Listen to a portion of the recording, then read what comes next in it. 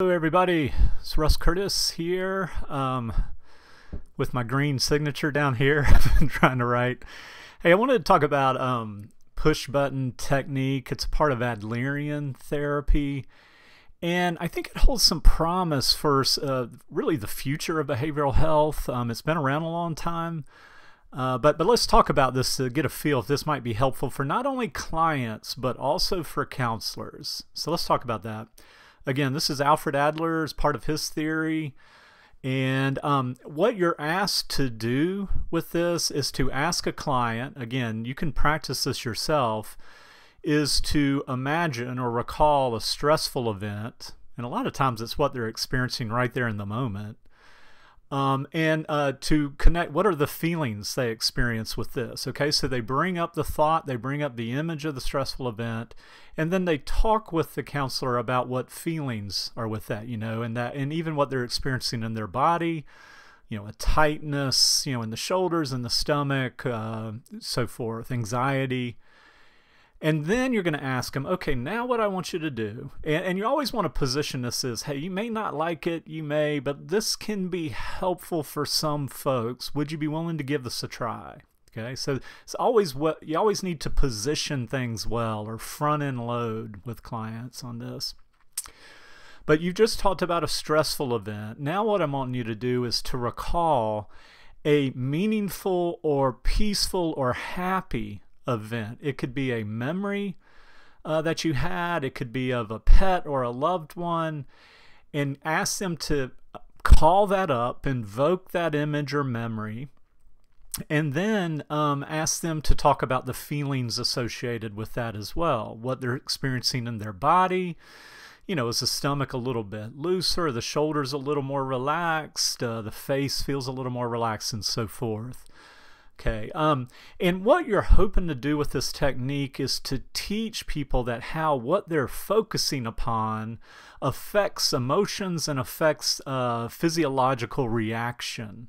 Okay, so you're wanting to give them more control over what they're experiencing by paying close attention to what they are focusing on. I saw this saying, and I might not be saying it right, that we want to watch our thoughts as we would a rattlesnake.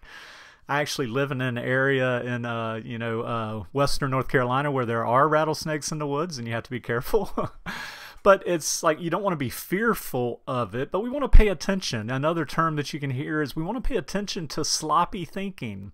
Are we focusing all on what's wrong and all the stressors and the issues without paying attention to also what's going well? Okay.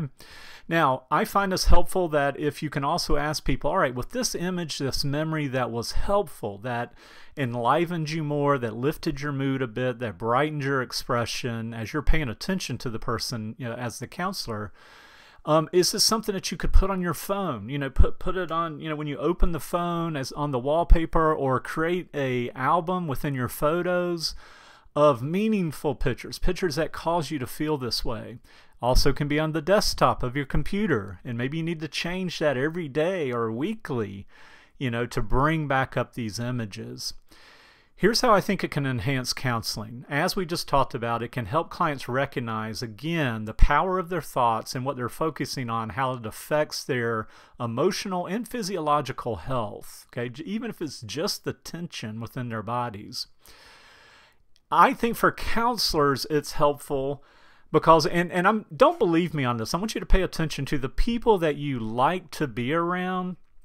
If it's a healthy relationship, I suspect lift you up some, okay? And it may not be a fake positivity, I would hope it would not be, but they lift you up, you feel brighter, you feel seen as a result.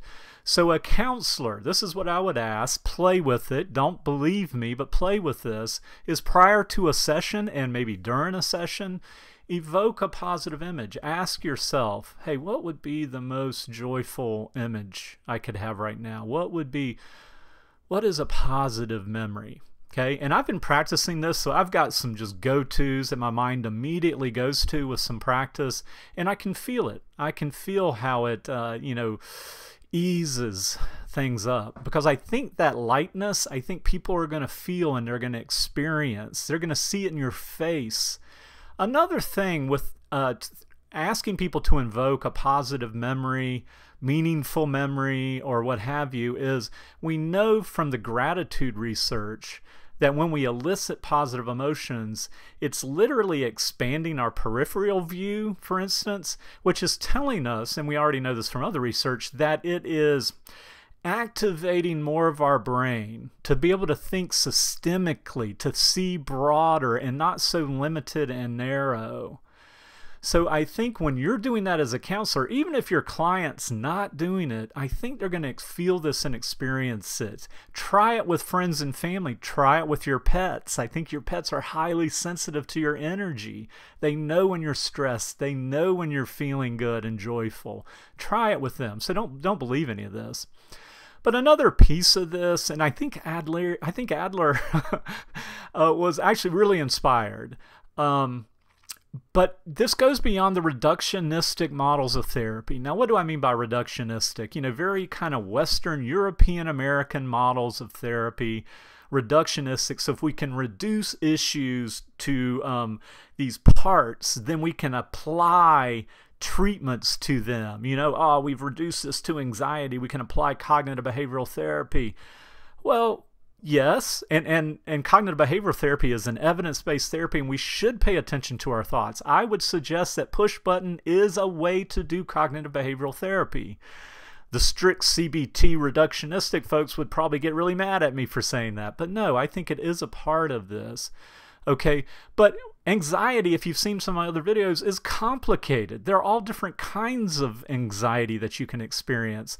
Our Western model tends to focus more on worry, rumination, which can then lead to all the panic and so forth. When it can be hypersensitive, it can be, if we step out and look at more Asian philosophies, Ayurvedic and chakras and so forth, that we are feeling the negative vibes of others, and that causes anxiety. It's not our self-esteem, it's not excessive worry. We're feeling that. So I think we have to expand beyond a very narrow, limited range that we see taught in a lot of theories classes and so forth. Let me give you one example for me. Now, I've taught test measurement and assessment for 15 years, and I've taken the MMPI several times, the State Trait Anxiety Inventory, the SASE, all of these gold standards assessments, and had psychological workups. You know what the very best and most accurate synopsis of me was? When I filled out a zodiac profile, you know, as a Pisces and all these other things. And they needed to know the time of birth and where you were and all that stuff to align it. It was about a page, maybe 5 paragraphs, and it was the most accurate. Now, I know the psychologists out there are like, oh my God, I'll never watch this guy again. I can't believe. This is what I talk about, moving beyond the very narrow paradigm, which I see happening a lot in the psychological research and theories that are taught, and think beyond this, okay, that there can be other ways of knowing. I just mentioned this, and you know, I live in an area, if you look behind me with the arrowheads, where I'm 45 minutes away from the Cherokee, Eastern Band Cherokee Reservation. I find those arrowheads 5 minutes from my house. So I love Native American philosophy. I love Ayurvedic philosophy, kind of rooted more in India, more of the Asian philosophies of chakra and energy and meridians and so forth. So what does all this have to do with push button? I think it's showing us power of thought. This doesn't mean there's not terrible injustices in the world that we need to advocate for and work for. But if we're hopeless when we're seeing a client, if we can't elicit a higher vibration, more positive emotion when we're with a client, we're not doing them any good. They're going to sense that. As hypersensitive as our pets are to our energy, I guarantee you people are. They've just been trained to be polite about it. So let's pay attention, play with this. Don't believe me, but play with it and let me know your thoughts. All right, good people, more videos to come. If you like this, please like it, share, subscribe, and let me know what else you'd like to see. Talk to you soon.